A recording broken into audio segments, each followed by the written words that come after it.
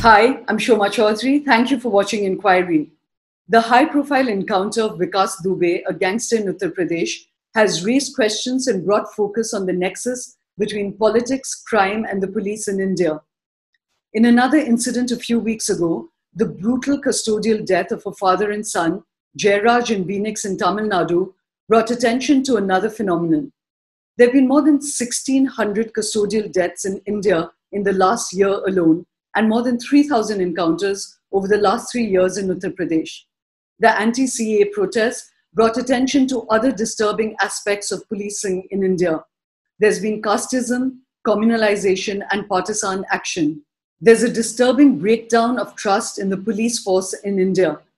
So how can the police force be rescued? What are the reforms that are needed? And why are none of these incidents sufficient to create the kind of outrage that the George Floyd murder created in America? To discuss these issues, I have a very important guest at Enquiry today, Mr. Prakash Singh, a former DGP of police and the man who took the issue of police reforms to the Supreme Court and won a landmark judgment. Thank you very much for joining us, Mr. Singh. Thank you. So I'd like to start with the high-profile encounter of the criminal Vikas Dubey that is making headlines right now. You know, it seems to be part of a larger growing acceptance of encounters as the norm. And you've been DGP of Uttar Pradesh, you've been pushing for police reform. What is your response and perspective on this encounter? Well, I will sum that up in 2 words, unfortunate and disappointing. I consider that unfortunate because if Vikas Dubey had been kept, if he had not undergone this encounter and had remained alive, and he had been properly interrogated, I think we would have got information about the entire network of people who have been assisting him, financing him, patronizing him, or extending him protection. So it was very necessary that this entire nexus was exposed. Disappointing because, you see, when you are escorting an officer, a criminal so notorious, then you are supposed to take a lot of precautions and ensure that, I would say, the eventuality of his escape simply does not arise because the security arrangements are so tight. And secondly, there should be no occasion for an encounter subsequent to his attempt to escape. Yeah, but sir, as I said, this is part of a larger, pretty disturbing culture where encounters are just becoming the accepted norm and a kind of substitute for judicial process. So, you know, you've had Chief Minister Aditya Yoginath say that it'll be a tok-do culture in terms of his fight against crime. And the UP police have officially claimed more than 1,000 encounters. 130 odd people have been killed in the last couple of years. And the ADG of Law and Order, Anand Kumar, he said that encounters were in keeping with the desire of the government and the expectations of the people. So, you know, we're really talking about a kind of vigilante culture taking over. And what would be your response to that? Is it not a matter of concern?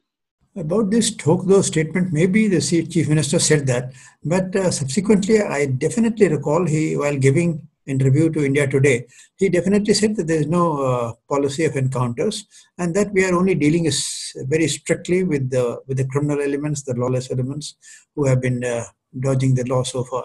But he also made a statement, definitely I remember that there is no policy of encounters in the state. About Arvind Kumar. That can be, sir, but you know, there's a gap between the statement and action on ground.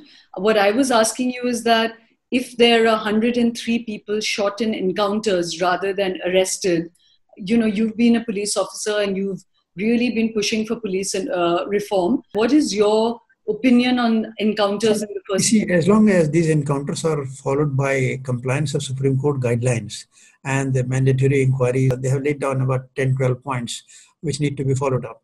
So long as the Supreme Court guidelines have been followed up, I think we should leave it at that.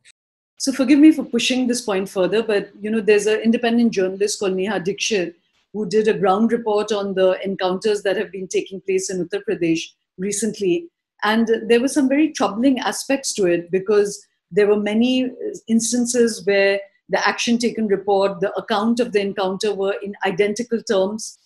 Many of them did not have, prehistory of any criminal records. Many of them were just very small, petty criminals. And there was a large percentage of Muslim and Dalit youths who'd been bumped off. So there's this seems a complete subversion of a judicial process, because yes, there may be some dreaded criminals that are shot, but there could also be innocent people who are gunned down. And so I would put it to you again, sir, that is there no aspect of this that you find disturbing? I'm disturbed by encounters, but I'm more disturbed by the weakness of a criminal justice system, which is not able to book the culprits and which is not able to sentence them to adequate terms of imprisonment. In US, if something, even if something minor happens, much less grave than the killing of 8 policemen, you find the man has been sentenced to 120 years in prison for different offenses. Here, nothing of the kind happens, and a man murders a minister within the premises of a police station in the presence of policemen, and yet he's able to get away, and he is scot-free, and he is declared not guilty. And how does that happen? How does that happen? Because there was a change of government. Samajwadi Party came to power, and Samajwadi Party people ensured, they put pressure on the policemen to retract their statements and go back on whatever they had seen. So, this is terrible. We have a criminal justice system which can be subverted by a corrupt regime, by a politicized regime which has nexus with criminals. And actually, it is the man on the street, the common man, who suffers in the process. So, this culture of sort of approving encounters, you know what happened in Telangana. There was so much of wahi for the Telangana encounter. It's technically wrong, but so much of wahi. After all, why are people so fed up with these criminals, which they feel that the existing criminal justice system is not able to take care of? But sir, just to press on that point, you brought up the Hyderabad rape case of the veterinary doctor, and it was horrible what happened to her. Mm-hmm. But the fact that so soon after some men were encountered and killed, sir, does it, as a police officer, of course, we'll come to the criminal justice system, but I'm talking about now the front line, which is either arresting or nabbing criminals. There's no if you have no due process, you don't know whether these were the correct criminals or were they not, were they the rapists, were they falsely arrested? There's no way of knowing. So what is the distinction between crime done by a state and crime done by a criminal if there is no due process? So is that a fair point? Do you agree with that? Crime done by a state and crime done by a criminal. That is your way of putting things. I would say crime done by a criminal, and then harsh methods adopted by the state, which may amount to transgression of law, but harsh methods adopted by the state to fix a criminal who otherwise they felt would get away. These criminals have to be, in the larger interests of the society. Just recall Bhagalpur blindings. Yes, it was atrocious. You cannot justify it by any standards. But why is it that the people of Bhagalpur welcomed that? Why is it that the local officers were feted and praised for these blindings? See, this collapse of the criminal justice system, and Justice Mulayam said this more than 15 to 20 years back, that the criminal justice system is collapsed. I'm disturbed by encounters, but I'm more disturbed by the weakness of a criminal justice system, which is not able to book the culprits and which is not able to sentence them to, and we are not doing anything about it. You are not interested in police reforms, you are not interested in judicial reforms, you are not interested in prison reforms, you are not interested in energizing the prosecuting branch. So what should happen? You have to go to the root of the problem. The root of the problem is what? We have a political system which is hand in glove with criminals. You see, as far back as 1993, Bora Committee gave a report about nexus of politicians and criminals and government functionaries. Director IB had clearly written in his report that some kind of a parallel government is running in certain areas of the country, and this is reducing the state to irrelevance. But ultimately, nothing came out of it. You see, we are permitting criminals to enter the parliament and the assembly. Not only permitting them to enter, their percentage, if you analyze during the last 3 general elections, their percentage is steadily going up. Now, this is a terrible situation. If it is not arrested, we would qualify to be called a criminal state. Now, these MLAs, what would they do in the districts? Tell me. Just try to imagine. They will say, "हमारा ये गलत काम कर दो, do this thing in favor of my stooge, do help me in getting this, help me in grabbing this property." I mean, all kinds of things they are doing, and if the police does not do, you just get lost. I know there are certain districts in UP today where the MLAs take monthly. You talk of hafta, they take monthly from the local SHO. They say, I mean, all right, 60 lakhs, 70 lakhs, or whatever it is. You give me that much every month. Otherwise, you lose your job. Now, there are two options before him. Either he prefers to be disgraced or he falls in the rut.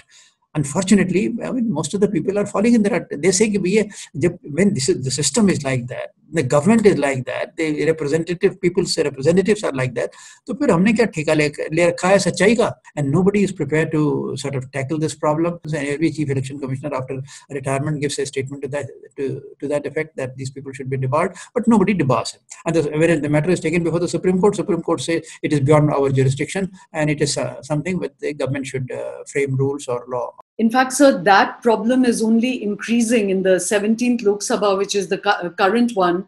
There's 50% of parliamentarians have criminal records. So that is just staggering. And, again, we have to address that root problem that you're raising. But right now we're talking in the context of repeated excesses of the police over the last few months. So, we've had that absolutely horrific case of the father and son, Jairaj and Benix in Tuticorin, where they were arrested for not downing their shop shutters during lockdown, and they were brutally tortured in the cop station.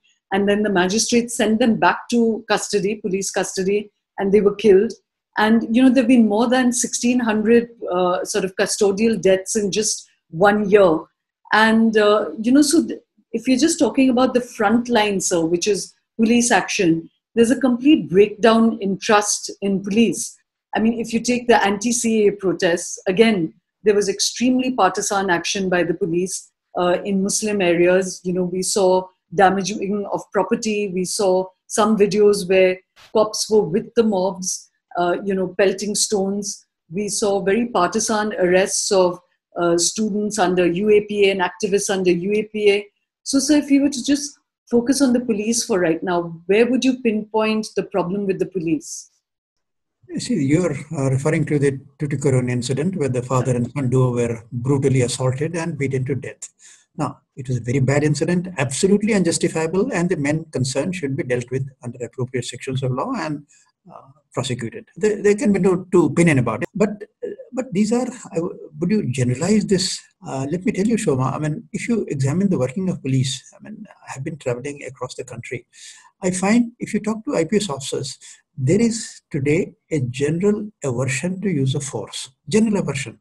This is what I noticed during the Haryana inquiry on the Jat agitation. I mean, officers, so many officers said, sir, आजकल हम लोग बल प्रयोग नहीं करते हैं. We don't use force and we avoid using force because we are not sure that the government would uphold our actions, howsoever warranted and justified in a given situation. And they play to the political gallery. So there is a general aversion to use of force. But the culture of custodial brutal treatment continues. Why? Now here again, you have to go to the root of the problem.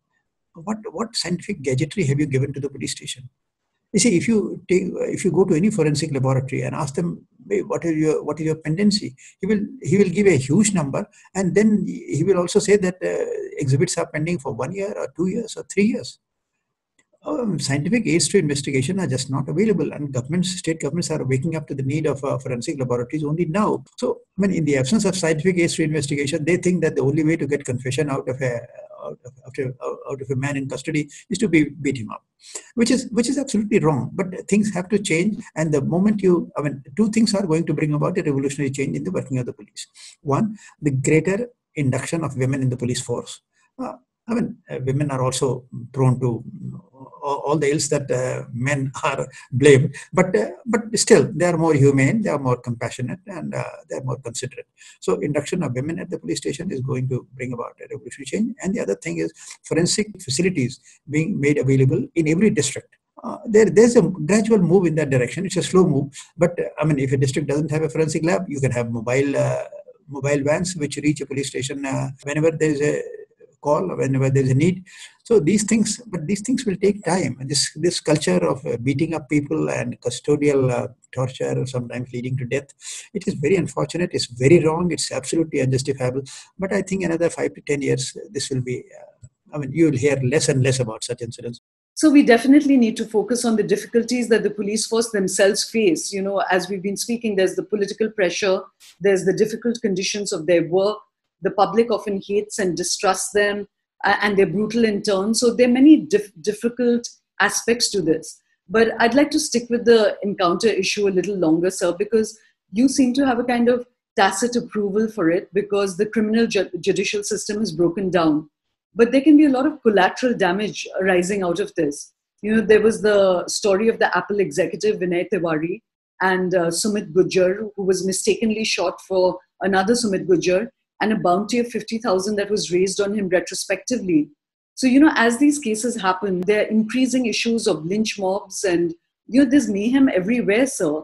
And soon, victims of families like Jairaj and Phoenix's will want to take law into their own hands and seek revenge because what recourse do they have? I share your concern on these points. I'm not personally aware of the details, but I accept whatever details you have given me. And there are instances where police abuses its authority, and sometimes people who are not guilty, they also get their offender to stick. It happens. If you recall, the instructions given by the Supreme Court in their landmark judgment on police reforms was that there should be complaints authorities in every district and at the state level. Now, the problem is the states are not setting up these complaints authorities, and there has been dilution of the Supreme Court directions and an attempt to sabotage. I'm waiting for the Supreme Court to wield the stick and force the states to fall in line. These instructions were given in 2006. 14 years have gone by and you have not complied with those directions. You are finding fault with the police in the street, police on the spot, police in the police station, but you are not going to the root of the problem. Why are Supreme Court directions not followed? Why are we allowing criminals to enter into parliament? Why are we allowing criminals to enter into assemblies? Why are we allowing persons of questionable background to influence the day-to-day working of the police? And why have we allowed this nexus to grow and proliferate and become menacing for the society? Yes, police is in bad shape. Is in very bad shape. But what to do? Are you interested in police reforms? Not Shoma, but is the government interested in police reforms? So we've looked at, custodial torture or false arrests, of encounters. There's also the extreme politicization of the police force. There's a communalization of the police force now. Again, UP has in that sense been the hotbed. Gujarat, Tamil Nadu, these are other particularly, states with bad track records.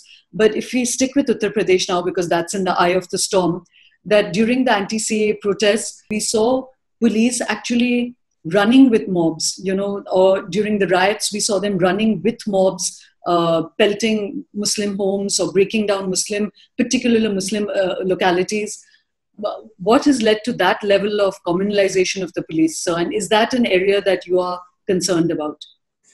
See, I'm concerned about politicization. I'm also concerned about communalization. But let me tell you, politicization happens only when the political masters put that much pressure on the police officer that either you carry out our diktat or you get lost. Again, I take you back to Supreme Court direction. The first direction was that police should be insulated from all kinds of external pressures. Have we built that insulation? Again, we have not built that insulation. What form can that insulation take? Insulation was in the form of a state security commission. It will ensure that the state government does not interfere in the day-to-day functioning of the police. And B, it will also ensure that the police does not transgress the limits of law and its daily functioning. Now, here again, we find intellectual dishonesty of the state governments. They have either not constituted the state security commissions or they have packed it with their stooges. What do you do? The most laudable instructions are contaminated and they are devastated by having a body which will not be impartial, which will not be objective, and which will just be playing the tune of the government. Every time there is a change of government, you will find the 100 odd transfers take place of the district magistrates and the superintendent. So again, please go to the root of the problem. Yes, police is being politicized, but who is politicizing it? Then you talk of communalization. You see, you take any major incident of communal riot, go to the root of it again. It is the political direction which influenced the communal performance of the police in a given situation. I mean, Muzaffarnagar riots happened. Why did they happen? Because somebody in Lucknow wanted to say that FIR mein iska naam likho, iska naam mat likho. So one section of the people got aggrieved. They said, what is this? The guilty are being let out. So they took up arms and started beating up the other community when they don't get justice from the government, when they don't get justice from the police. So they said, all right, now we'll take law in our own hands and we'll beat up the members of the other community. So these things happen. Yes, communalization is taking place, politicization is taking place, but we are just blaming a group of people who are just playthings in the hands of the state government. I mean, the highest officer, as DGP UP, I was given just 3 hours notice to pack up and go. This kind of thing happens at all levels. This thing has to end. And until this... For our audiences who won't know the circumstances of that, would you spell it out just to explain what your own experience was? Well, it happened more than once. I mean, I was shunted out from DIG Meerut. A situation was created where I had to leave, where I said I'm not prepared to function as DGP Assam now. Then a situation was created where I was shown the door as DGP. These are long stories, but suffice it to say that there were political reasons. What were the kinds of things you were being asked to do, sir? It's a long story, Shoma. If I start a Meerut episode, if I start a Assam episode, it will take 1 hour.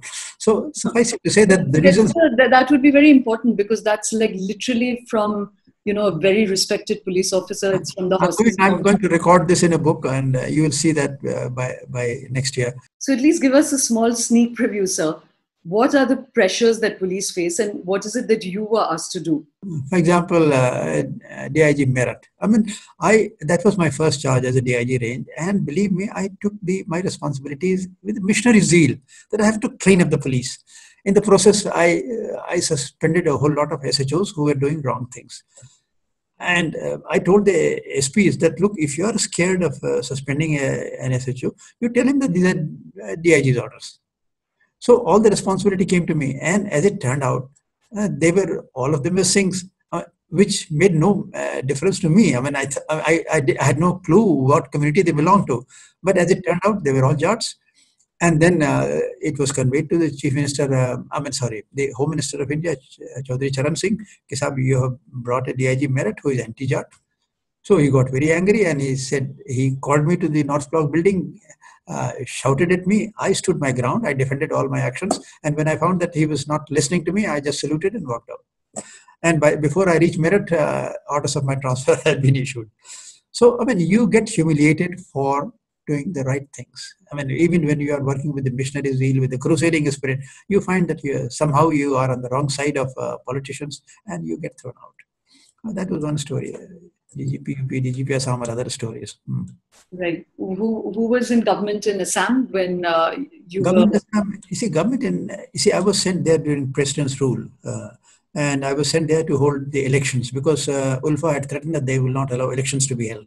So they were looking for a DGP from a non-Assam cadre, because they felt that an Assam cadre officer will not be able to go hammer and tongs against the ULFA. So I had done by that time 4 years in Punjab in the thick of terrorism. So they said, this man has enough experience of dealing with terrorism, let us send him to Assam. I went there, elections were held, peacefully held. ULFA were not able to subvert the elections. But at the end of it, Hiteshwar Saikia came to power, and then he had his own way of working. He started interfering in the postings of station officers. I said, I will not permit this. Station officers will be posted by the police officers, by the DGP and the lower officers. Then he started releasing ULFA detainees. In a stroke, he released about 100 plus, then 200 plus. I said, sir, look, it has taken the Assam police months, years to arrest these people, and in one stroke of the pen, you are releasing them. He had his own political game. Hiteshwar Saikia was, I think, the cleverest chief minister I have seen in life. He would say one thing, he would mean something else, and he will do a third thing. Then I wrote a lengthy letter and I said, sorry, under these circumstances, I'm not prepared to serve in Assam. I may be relieved of my charge. I could have compromised and continued, but no, I said no. So, sir, you've been a DG of police in UP, and you've been watching it closely now. You've been pushing for reforms. Do you think that there's a further intensification and deterioration of the situation from, say, when you retired, or would you say it's comparable? Well, things have gone bad. Things have gone bad You see, the more we have talked of reforms, I mean, to use a Marxist jargon, the counter-revolutionary forces are strong and they are trying to assert their authority and ensure that reforms do not take place. So things have continued to go bad. I mean, but about Yogi Adityanath, I mean, whatever you may say, let me tell you one thing, Shoma. He is the cleanest chief minister in the country today. You cannot accuse him of one paisa of dishonesty. A. B. He has a no-nonsense attitude towards the criminals. No-nonsense attitude. And for that, he has given police full latitude. Yes. But how is that latitude to be utilized? That is left to the police. He has been very supportive of the police. I think he has been more supportive of the police than any chief minister that I have known in UP. But unfortunately, some police officers have taken advantage of that. Some police officers have taken advantage of that. And one of the very senior officers during his tenure, I mean, I knew he did a lot of wrong things, and I told him also that he's doing wrong things. But I mean, I got the impression that there are so many other forces at work which prevent him from taking the rightful action in certain situations. One has heard that he's not conventionally corrupt, and that's very unusual, and I'm sure something to be grateful for. But would you accept, sir, that there's also been a lot of communalization of police under him? And one can argue that in the Mulayam Singh era and Akhilesh Yadav, it was the era of the Yadavs, and then they ran amok. So every regime has its own connotation. But Mr.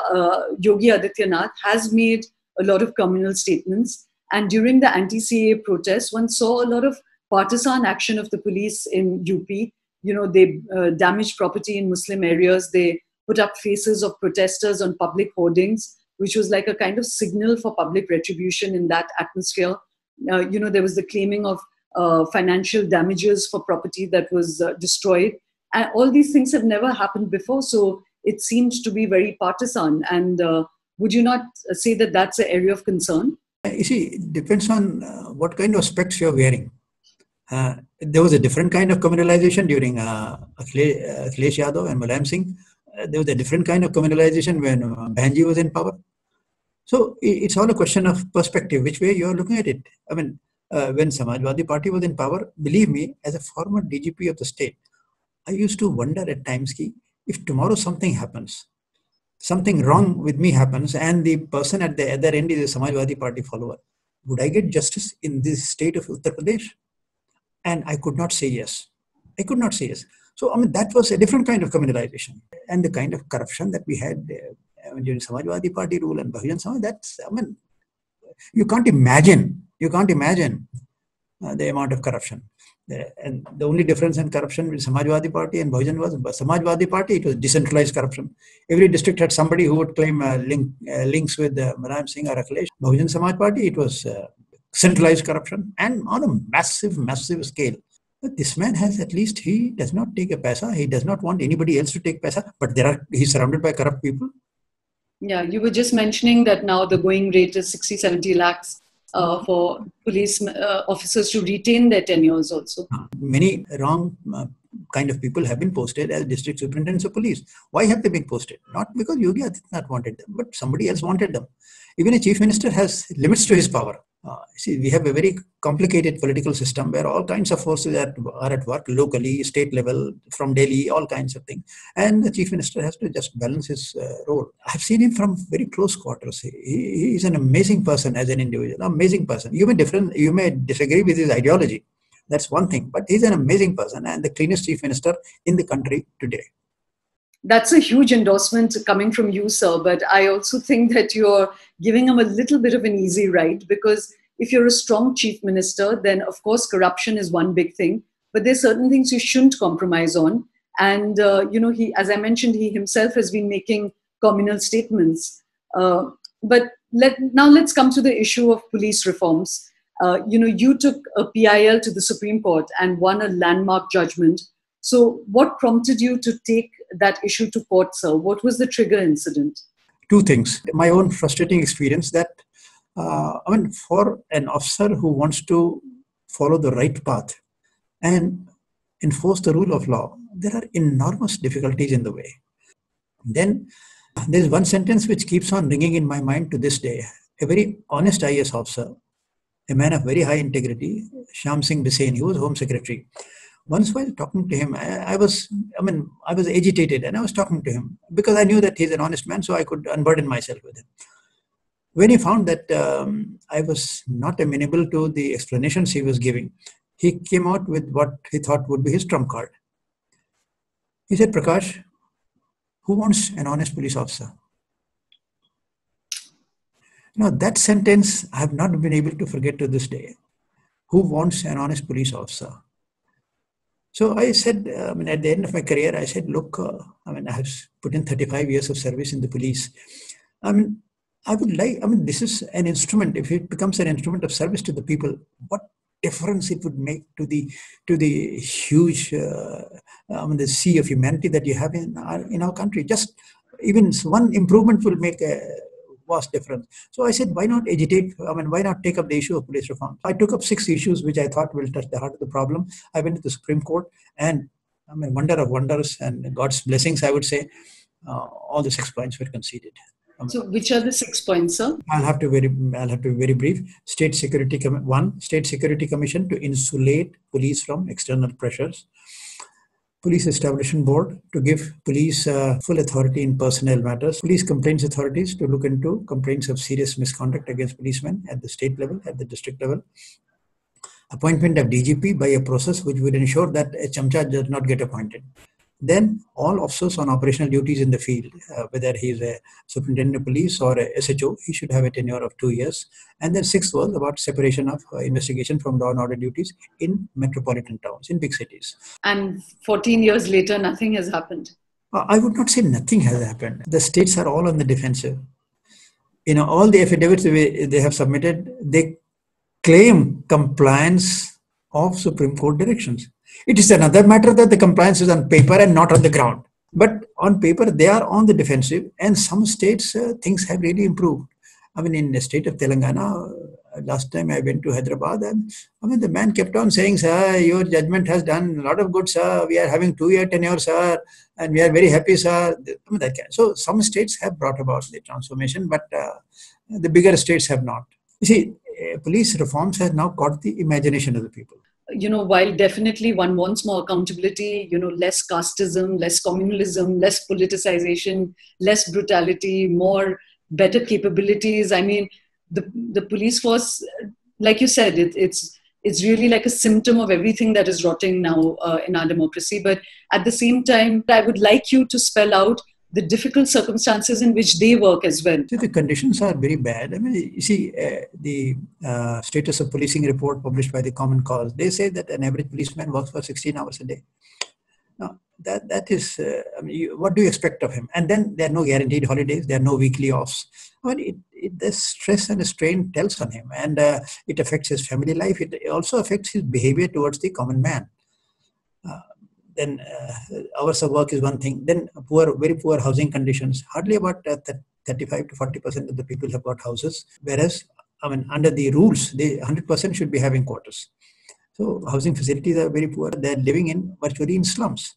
And they get all the flack for the failings of the government. And in the process, you see, the working style has got distorted. If you have to act under political pressure all the time, then it affects your style, and you get criticized for passive reaction in JNU and aggressive action in Jamia Millia. All those things happen. It's all because there is outside pressure all the time. You should create an environment where he feels that, yes, I have the ability to perform, and that if I do good things, I'll be recognized and rewarded. And if I do bad things, I'll be punished. So why are we not arriving at a kind of George Floyd moment, sir? Just this brutal custodial death of Jairaj and Beenex, where they were sodomized and beaten, that itself should have been a kind of flashpoint for reform. My question in the context of George Floyd controversies, are we waiting for a countrywide turmoil to initiate reforms in the states and at the central level? Why do we want our hands to be forced? Tomorrow something like that could happen. You never know. A small spark may start a prairie fire, as Mao said. So it could happen, even a small incident. Tuticorin incident. You're quoting too much Mao for your own good, I have studied communism so much because I was writing on the Naxalite movement in India. So I have read a lot of communist literature. It's very dangerous now. So you might have the UAPA invoked against you. No, but so to go back to your point. No, so I said, is the government waiting for that explosive moment that there's a countrywide agitations and disturbances to ask for police reforms? I mean, why can't they why can't they read the writing on the wall and go ahead with police reforms? So you've given a lot of praise to Yogi Adityanath for supporting the police and for giving them freedom. So then, has he pushed through the kind of reforms that you've been advocating, which would insulate the police and allow them to function without fear or favor? Not exactly the kind of reforms that I've been pushing for, but in his own way, he has been trying to clean up the administration. I would not say he has been very successful because, as I said, even a chief minister has a limit to his power, and there are all kinds of influences, some of which are corrupt, under which he has to function. So of all the states in India, you've been lecturing, you people seek your advice. Which states would you say are doing a more hopeful job than the others? But I think Telangana has done well, Kerala has done well, these states have done well. And some states, even if they have not done well, they have good chief ministers. So things are in good shape. Like Odisha, you can say. The maximum problem is in states where the bureaucracy is wooden-headed. And the strongest bureaucracies in the country that I have seen and experienced are in Maharashtra and UP. Thank you very, very much. So I know you're not well, so thank you very much for making the time. Okay, thank you. Thank you very much again for watching Enquiry. If you found this interview interesting, do press the subscribe button on the YouTube channel and watch all our other interviews as well. Thank you.